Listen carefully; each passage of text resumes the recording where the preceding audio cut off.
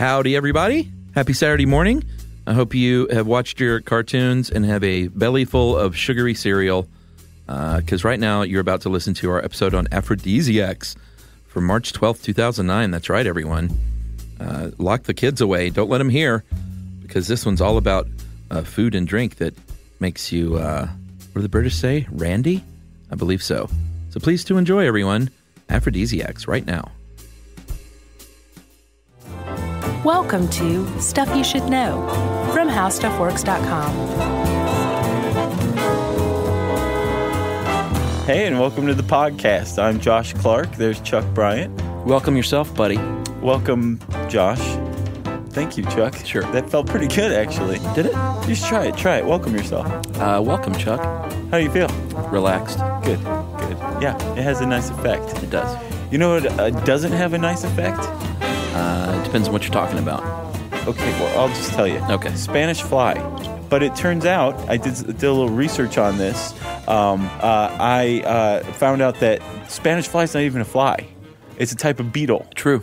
And the active ingredient, it's actually dried and crushed up beetles. Powdered, correct? Sure. It's a powder. And the reason they powder the beetles is because they're trying to get to this this acid that the beetle emits when it's scared. Right. When it's threatened. And this acid actually, has long been thought to create amorousness in people. But that's bunk, correct? I can tell you the reason they thought they were aroused. They were actually confusing urogenital tract irritation. This stuff actually burns from the inside out. Wow. Yeah, and it can actually cause kidney damage and I think convulsions and death. No Spanish fly. You should never take this for any reason. No. So, of course, as I like to do lots of research. It's like my thing. It is. Right? I started researching aphrodisiacs in general. True. And here we are at this podcast. Nice intro there. Thank you. I believe the word comes from the Greek goddess of love, Aphrodite. Is that right? Yeah. That's what I hear? Sure. And an aphrodisiac, by definition, is an element that evokes or stimulates sexual desire. Yeah, we should probably make the distinction because I think a lot of people think aphrodisiacs are sexual performance enhancing compound or whatever. Right, not true at all. Like a Viagra would definitely not be considered an aphrodisiac. No. So, nor would Spanish fly, right? Correct. Well, let's talk about sexual arousal, Chuck. Okay. All right, let's just keep it cool, Chuck. If I had a dime for every time you told me that, I wouldn't be doing this. Keep it cool, or let's talk about sexual arousal. Keeping cool. Oh, okay, gotcha. So, medically speaking, sexual arousal begins when we take in something through one of our senses, right? That we find sexually stimulating, right? Yes. And then all of a sudden, the limbic lobe kicks in. Right, that's where it all starts. This is part of the brain's reward center, and it's activated, and it says, hey, I'm sexually stimulated, so I'm going to send a neurological signal through the nervous system down to the blood vessels in the pelvic area. Yeah. And it says, open sesame, and the blood vessels open, and all this blood comes rushing in, and even better, because this wouldn't do a whole lot, the blood vessels close behind this influx of blood. So the door shuts, essentially. Yes. Keeping the blood, well, not trapped, but... yeah, I say trapped is fine, sure. Okay, I guess that just has a negative implication. Right, well, whether it's trapped or not, what you got is an erect penis. Right, and an erection in women as well. Yeah, I was surprised to find this as well. The clitoris actually undergoes a very similar process, and there you have it. So all of a sudden, you are turned on and basically ready for sex. But that's not it. There's other physiological responses going on when you're sexually aroused, right? It's what I'm told. Can you fill me in on those? Yeah, I certainly can. Well, your heart rate increases. Right. And pleasure-producing chemicals like norepinephrine and dopamine are suddenly released into the brain, and it's go time. That's right. Yeah. So that's sexual arousal. And for an aphrodisiac to work, it would have to produce sexual arousal, right? Right. And it could do this in one of two ways. Correct. Through the mind. Like basically recreating that or stimulating that, right? Absolutely. For instance, something that might increase blood flow to your sex organs, it might simulate feelings of intercourse. So that has the effect of creating desire. Right, okay. Or it can also just go straight to the horse's mouth, right? so to speak. Go ahead. Well, it can create increased circulation or increased circulatory flow in the genitals, and right. That's actually a chemical physical reaction that takes place. Right. The problem is as far as our beloved FDA, Food and Drug Administration. Sure. Yeah. Thank you for that. I was trying to come up with a peanut butter salmonella joke, but couldn't. Right. Maybe too soon, actually. Yeah. They don't recognize any compound, any chemical at all as an aphrodisiac. Right. I mean, they've done studies over the years, plenty of them, but they can't absolutely say with certainty that one thing is an aphrodisiac or not, because the libido is A, hard to define, and B, even harder to study. Well, I was also interested to find out, we're not entirely certain how testosterone and estrogen factor into this. It turns out that, we know that testosterone has an impact on sexual arousal because men who have trouble getting men who have low testosterone production have trouble getting sexually aroused. So we know it factors in. We just don't quite know where. Exactly. And testosterone, you usually associate estrogen with women, but testosterone has an effect on their sexual arousal as well. Women who participated in a 2000 study at the University of Utrecht, they gave them testosterone sublingually, and they found that genital arousal increased dramatically. Really? In women with low libido, yeah. Interesting. So they didn't report an increase in sexual arousal, but by extension you could say, Right. Well, I do know that testosterone therapy is something that men undergo that have a low libido. Yes. Whether it's cream or I think they have injections. Or if they like to get in bar fights. Right. That's why they do that too. Yes, Josh.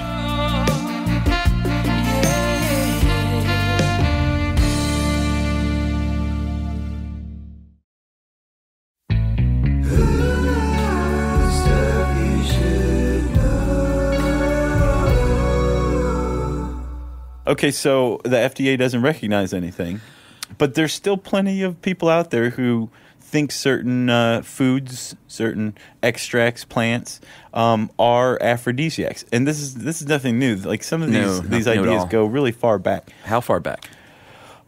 Well, it turns out that the Persians were fairly randy folks, Okay. and we're talking ancient Persia. I believe pre-Kama Sutra, which came out in I don't know. I'm just going to go ahead and invite some viewer mail and say the 6th century A.D. Right? Okay, sure. So the Persians they had one belief that honey was an aphrodisiac. Yeah. And apparently it has no active ingredient in it whatsoever that could produce an aphrodisiac effect. Right. But there is an interesting little tidbit in there, isn't there? I think you're about the honeymoon? Yes. Yes, they would drink honey for a month after they got married, and that was called the honey month, which later became honeymoon. Is that right? Yeah, and if you go by the lunar calendar, as the ancient Persians did, then a moon from full moon to full moon is a month. So yeah, honeymoon. And even further back, I think. Ancient Rome? Yeah. Well, that's not further back. It's about the same time. Yeah. They were big into aphrodisiacs. I think one of their favorites was oysters, right? Yeah, oysters usually tops a list when people are going to make a top 10 list of aphrodisiacs. People always put oysters at the top. Sure. And one of the reasons, there's a few reasons. One of the reasons is it's loaded with zinc. And zinc, if you don't have enough zinc as a man, then your sperm count and your fertility are affected. Gotcha. And it also has a bunch of iron, and an iron deficiency could lead you to be too tired, which doesn't usually lend itself to love making. No. As it were. No. And a final reason, and I think this might segue over to something else, is that a lot of aphrodisiacs are phalluses. That is, they resemble a sex organ. Which one? Well, an oyster has been said that it resembles the female sex organ. Sure, yeah. And I know another one on the list was avocados are supposedly an aphrodisiac. This one's my favorite, yeah. Because in fact, I think it's known as the testicle tree in ancient Rome because they resembled a man's testicles. Aztecs. Aztecs. Yeah. Okay. Yeah, they grow in pairs and they're wrinkly, and that people considered avocados aphrodisiacs. Right. And that's a common theme, I know you know. It's something that just resembles a sex organ. Sure. Carrots. cucumbers, bananas. Figs. Figs are said to resemble the female genitalia. Interesting. So, yeah, all these things have long been considered across cultures sometimes to be aphrodisiacs. Right. It's hard for me to think that our ancient brothers and sisters were very smart when you hear about things like this.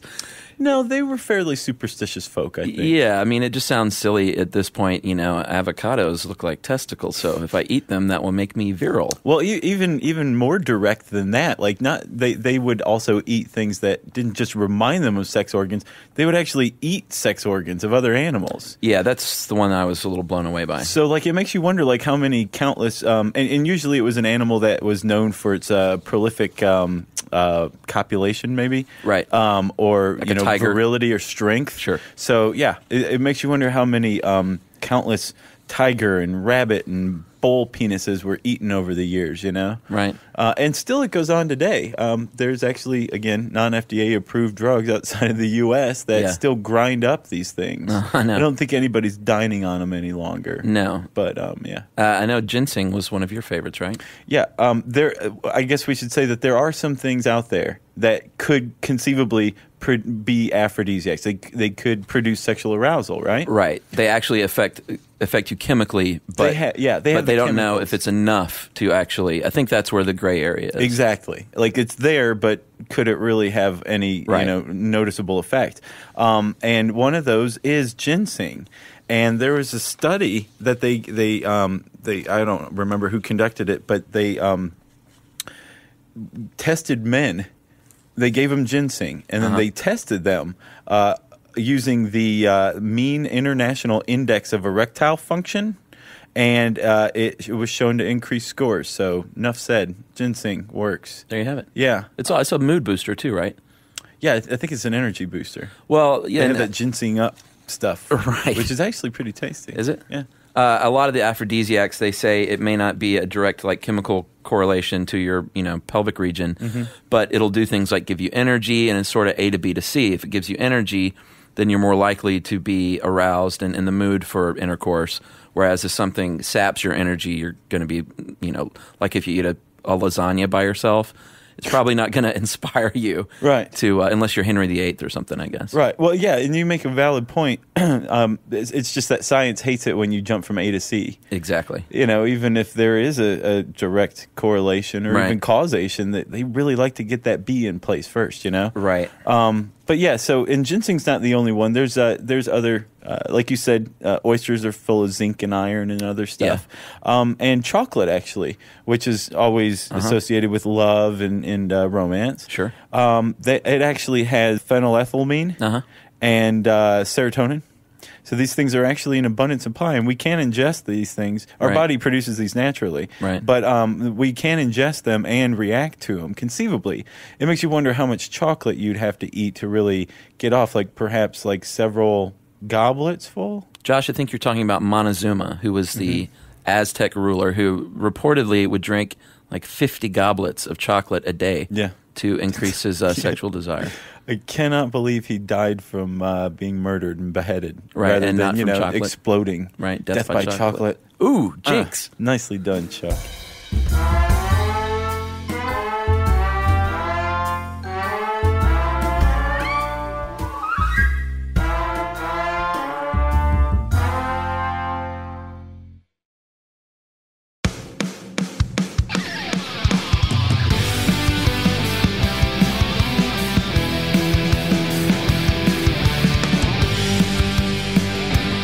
Should we talk about smell? I think we should, because I got to tell you, if I put stock into any aphrodisiac, it would have to have something to do with smell. Yeah, it's not always food. It's not always taste. I know they say that music and exercise can be aphrodisiacs. Sure. Well, yeah, I can tell you that swimming, just the release of endorphins, actually it definitely increases interest.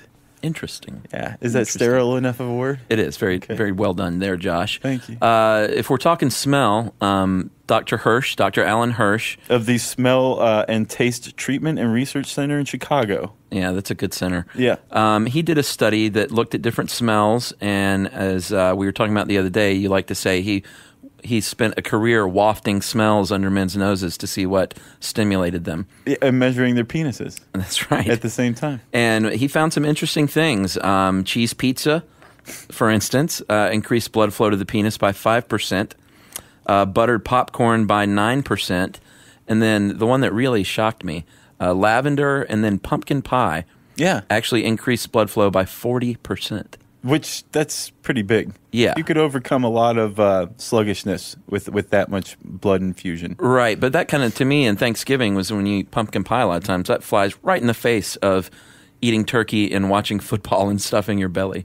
And actually, pumpkin pie didn't just have an effect on men, had a big effect on women. Right. But the topper, the biggest one, actually is a combination of scents that arouse women, is a combination of the horrid and disgusting black licorice flavored Good and Plenty candies mixed with cucumber smell. Yeah. It drives the women batty. Right. So long story short, I keep those things in my glove compartment. You have a cucumber garden in your yard? Yes. Actually, it's growing in my back seat. Wow. I have nothing else to say. I don't think there is anything else to say, but I do. Actually, I do have more to say. Okay. Let's hit pheromones up real quick. Oh, yeah. You're all over this. So pheromones basically have long been identified as like a way that maybe we attract one another. Right. Remember that awesome study you told me about? I can't remember what podcast it was, but they had women wearing shirts for like a week, and then they had guys smell the shirts. Right, to determine their level of attraction by smell. Right. Yeah, and it was right on the money. Yeah, well, if it was right on the money, then they really lucked out, because you need an extrasensory organ that not all of us humans have, a vemeronasal organ. Never heard of it. Okay, well, basically it's like an addition to our olfactory nerve, our noses, basically. Right. And we can pick out packets of information from pheromones. I don't know if we can necessarily. That's never been proven, but in the animal kingdom, it's very prevalent. So pheromones are produced and emitted through urine, right? Right. So if your dog sprays somewhere and then another dog comes along and just can't stop sniffing, what that other dog's doing is actually determining the health of the urinating dog's immune system. Really? And also determining if it would be a good match to produce offspring, because apparently, ultimately, what you want when you mate with another person, as far as animalistically speaking, right? You are looking for somebody with a compatible but opposite immune system, right, so that the offspring you produce has the resistance to the most diseases possible. Well, and the same in humans. That's what the original smell study from the other podcast was about. Right. But yeah, the problem is not all of us have that vemeronasal organ. But there was a study that what we emit pheromones in our sweat, by the way, not our urine, which is good for us. Yeah. Because, we'd have a different society if that were the case. I think so, yeah.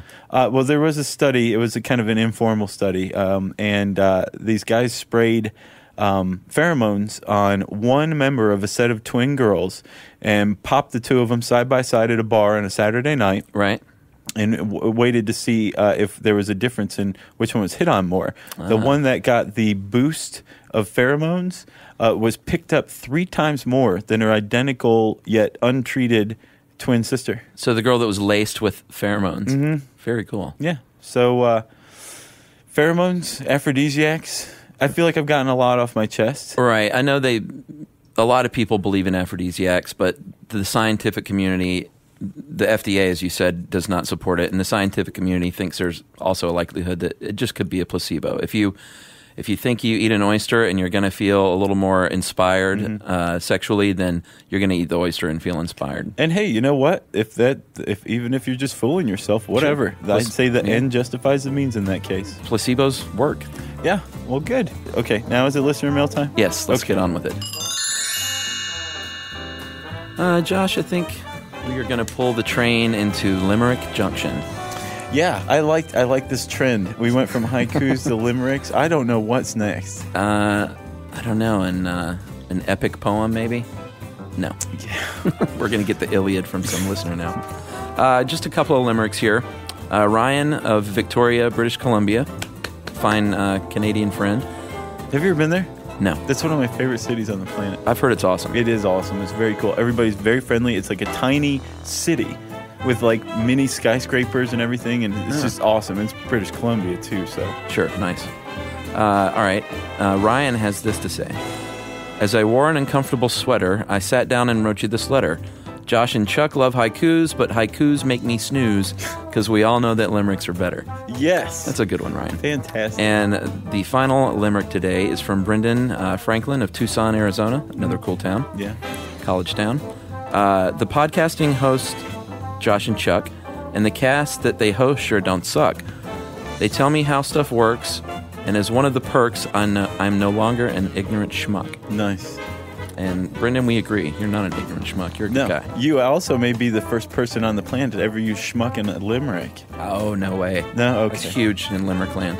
Is it? I'm not very familiar with them. Oh, yeah. I guess I should say I'm surprised that we haven't gotten any dirty limericks yet, though. Although now I think we could probably expect that. True. Yeah. I'm just happy my name rhymes with schmuck. Yeah. Well, we knew that already. Yes. So if you want to send Chuck and I a limerick, not a haiku, or if you just want to say hi, or if you'd like to just congratulate us on making it through how aphrodisiacs work without humiliating ourselves by cracking up, you can send us an email to stuffpodcast@howstuffworks.com. For more on this and thousands of other topics, visit howstuffworks.com.